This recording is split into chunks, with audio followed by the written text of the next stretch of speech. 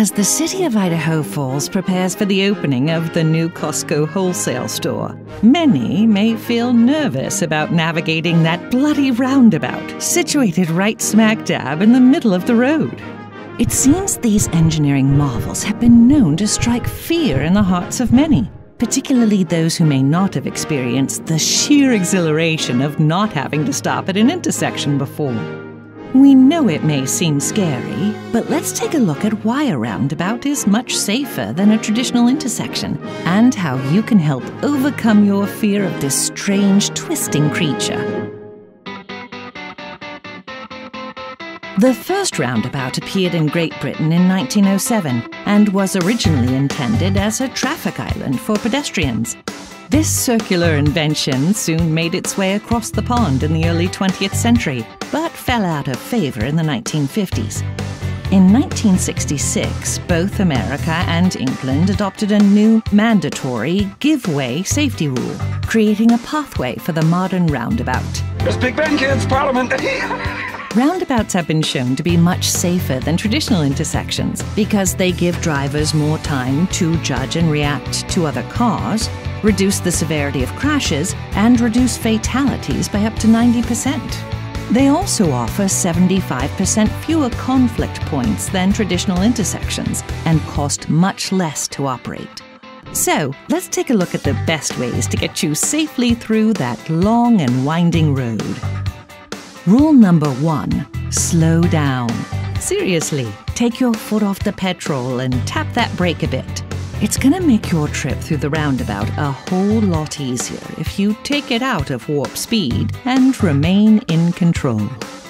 Rule number 2, and this is the big one, always yield to anyone on your left. It doesn't matter which lane they're in, always yield to anyone on the left. What does yield mean? It means give the right of way to anyone approaching on your left, even if you need to come to a complete stop to do so. So, to recap, slow down and always yield to anyone on your left. It really is that simple. Still wondering how to sort out which lane you should use during your brief time in the roundabout? Well, it seems that this particular beast is a two-lane affair and has been known to leave drivers in a quandary as to which lane they should choose. Once again, the answer is quite simple.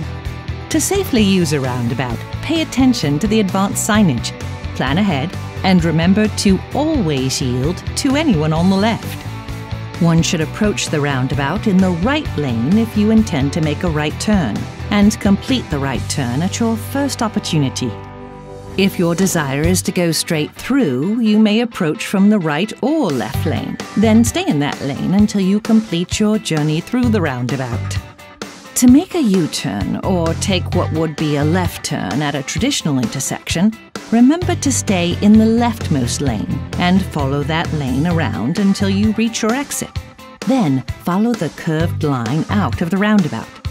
There should be no reason to stop, unless it is for bicyclists, pedestrians, or unyielding drivers. So, now that you are safely navigating this circular creature, what could possibly go wrong? Well, a fire truck or police vehicle, of course. Now what do you do? Simply pull over and let them through, but not in the middle of the roundabout. If you hear sirens before you enter the roundabout, slow down and pull over to the right side of the road.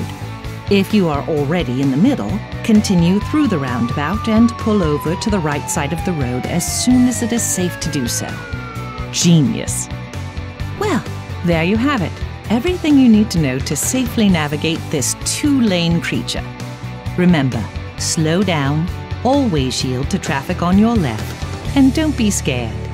It's only a roundabout.